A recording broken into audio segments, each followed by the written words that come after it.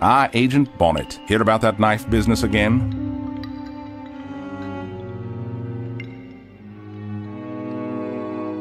It's getting a bit old now, don't you think? Why didn't you say anything about the expedition? They were tragic events. Best forgotten. We'll start remembering because my serial killer is tied into them somehow. Really? What an idea. Yes, I also think that you hindered the investigation by withholding important information. Well now, I can see you're here on business. I'm always here on business. Don't you know the victims are all on a list? Well, it's possible, I suppose. It's possible, but you and Branford could be on that list. Aren't you afraid? What good would fear do? Understand, I settled up with my conscience long ago. When? When Fairbanks was killed? Or only after Tatum was? You think it's so easy? And you, little girl, hiding behind an FBI badge. Do you think about all the people slaughtered somewhere in the cold and dark without your knowing? Yes, and I hate it. I wake up mornings thinking that today someone else will die, and I can't stop it. Now it's even worse. I know who's gonna die. Not all of them will. Yeah? Juan Alvarado, an archaeologist living in Cusco. He didn't join us until Peru. Juan Alvarado? You keep in touch with him? Not really. Were there other people involved in the expedition? Yes, Vaquero.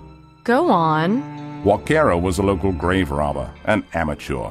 He appeared when we were totally devastated and on the retreat, offering his help. And then he demanded an outrageous payment, and we parted ways with great ill will. Now, if you'll excuse me, I have an important call to make.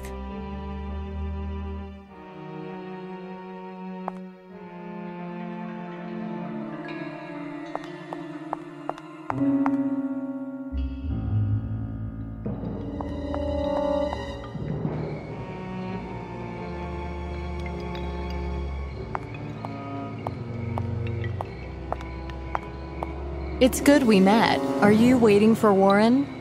We're going out, although I'd prefer to go with you to the concert. Well, maybe when I finish this case. I can hardly wait. I found out a little more about the Peruvian expedition 20 years ago. Do you, keep in touch with Mr. Alvarado? No, not for a very long time, but we used to be friends. Why is he of interest to you? The murders are all occurring within a specific group of people, and Alvarado's part of it. Yes. Yes, he is. Do you think he could be the murderer? Well, I don't have any proof to that end.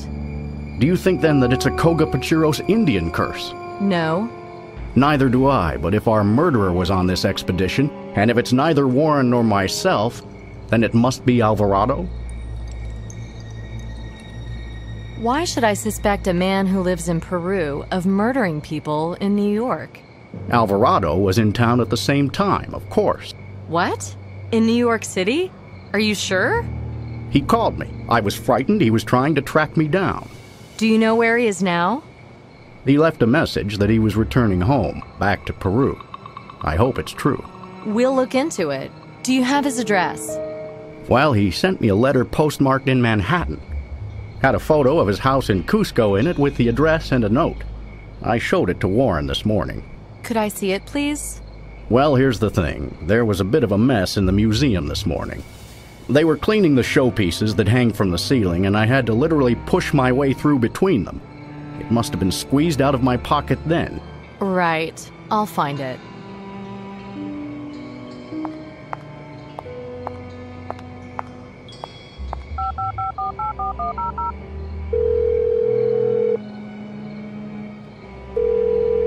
Ruth? Nicole. Yes? I need you to check South American flights out of the country in the last 5 days. Looking for a Juan Alvarado, archaeology professor, flying to Cusco, Peru. Okay, I'll get right on it. Thanks, Ruth.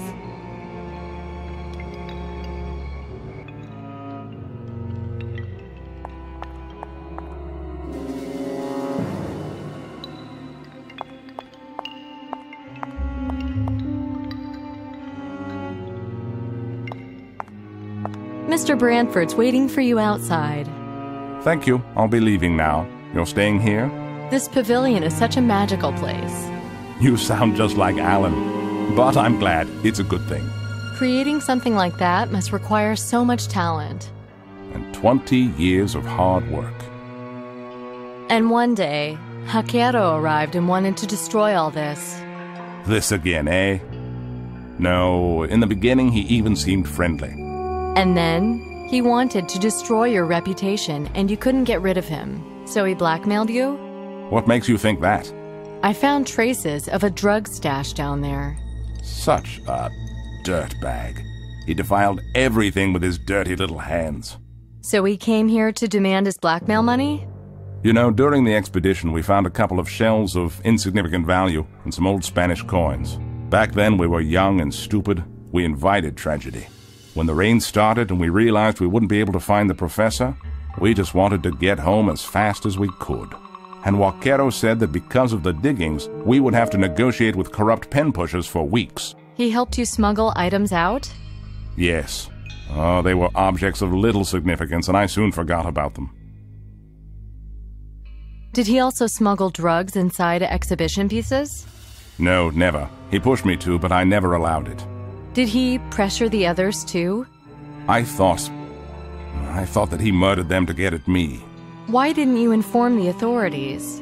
What are you talking about? I spoke to your man Chaser about the whole thing. Chaser, yes, of course. Did you find the legendary city in the end? Akakor?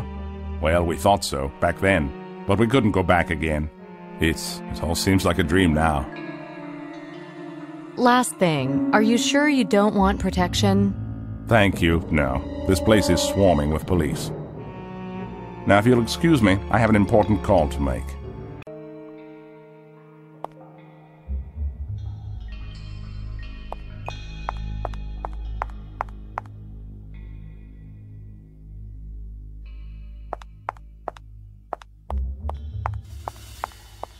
Here, an antique house in Cusco, hence the dedication.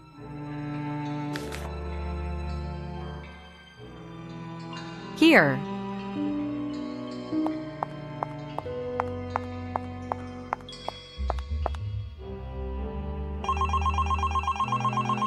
Nicole? Yeah, hi Ruth. Alvarado left the country already. Hopped a flight to Peru. Uh-huh, that's great, thanks. Listen, is the chief there? Not at the moment. You know what? Book me 2 tickets on the next plane to Cusco, Peru. Visas for me and Nick, and a hotel. Be cheaper if you share a room. Leave me alone. Does Nick know about all this? Not yet. I'll call him now. Okay. Thanks, Ruth.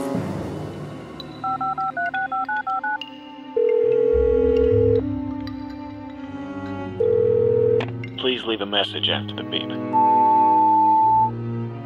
Nick, we're going to Peru with this serial killer thing. Call me or Ruth back ASAP. Don't let me down on this.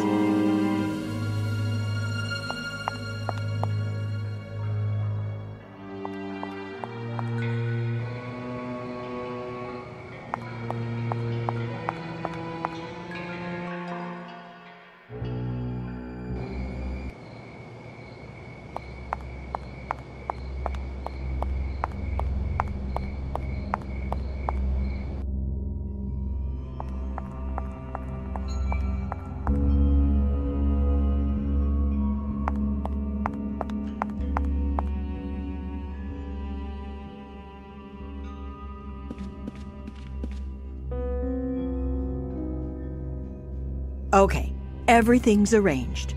Thanks. Has Nick called in yet? No. Is the chief back? Yes, he's in.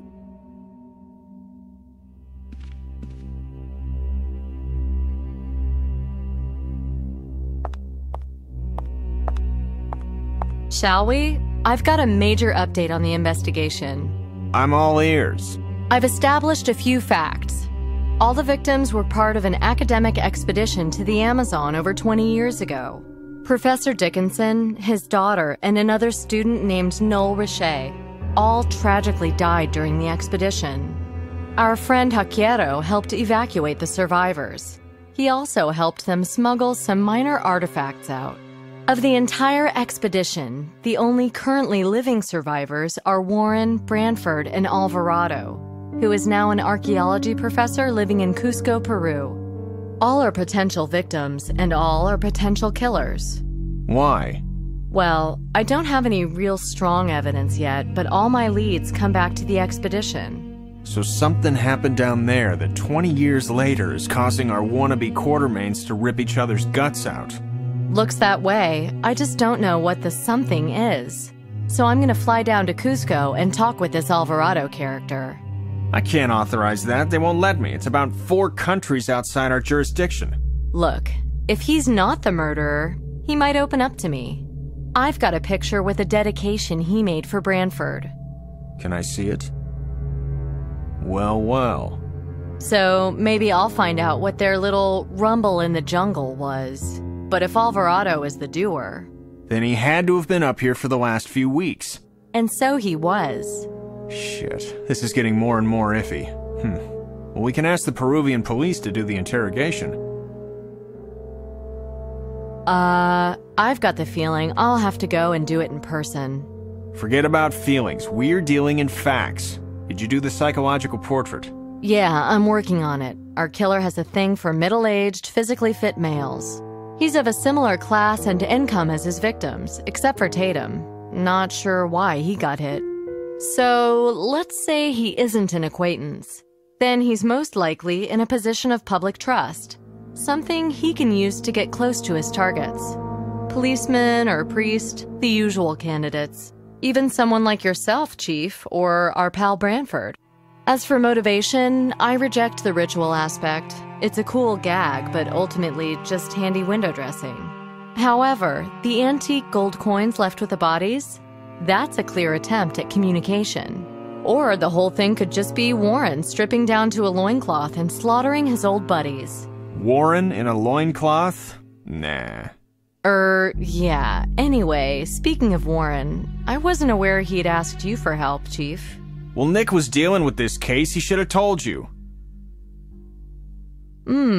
Warren admitted to me that they'd smuggled out some minor artifacts. Did he say anything like that to you? No, he was very careful with his words. And anyway, it was only a brief chat on the phone. Maybe the stuff they smuggled out wasn't so minor. So they found some really big treasure down there. Someone got stiffed at the share-out. And this is a 20-year late reminder? 20 years is a good amount of time for a prison sentence. So he did 20 because he was framed. Well, that's a revenge motive. But what was he framed for? We won't know until I go down there. You're not going anywhere yet, Bonnet. Such a trip has to be well planned. There's no time for that. We hang around with this, and who knows how bad this is gonna get. You won't save anyone like this. Listen to me. Listen, you can laugh, but I see a jungle city in my dreams. And at the top of these massive stone steps is a sacrificial altar. And the murderer's there, and he's gonna turn around any second. And when he does, pow! Oh, for crying out loud, she's giving me dreams now. Go home, sleep. I'm giving you 1 day off. Make the most of it. Chief! Don't chief me, just get out of here. Jesus Christ. Bonnets, I'm too busy right now. Unless you've got a breakthrough in the investigation. All right.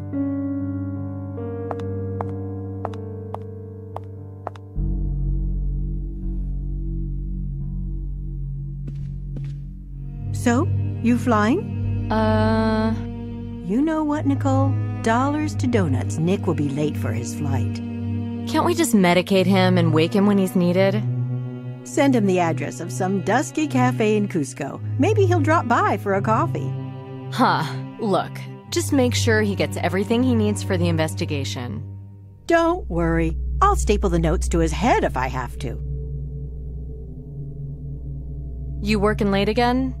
Yeah. I think I'll end up mummified here and put on display for future generations of secretaries. I promise I'll dust you. See you soon anyway. Yeah. Hey, don't forget the postcard. I won't. See you, Ruthie. I made a real ass of myself.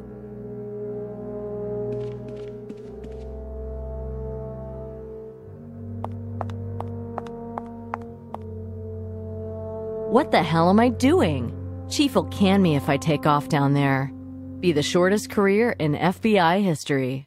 Let it go. A man can only die once.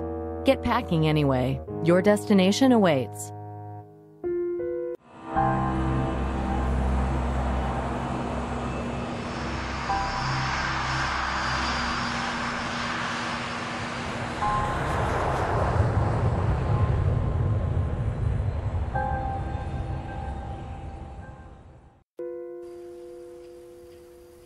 Damn, but it's good to get away from the city and the crime and all the everyday crap. It feels so fresh down here. I'll take a camera and act like a tourist. Might even fool someone.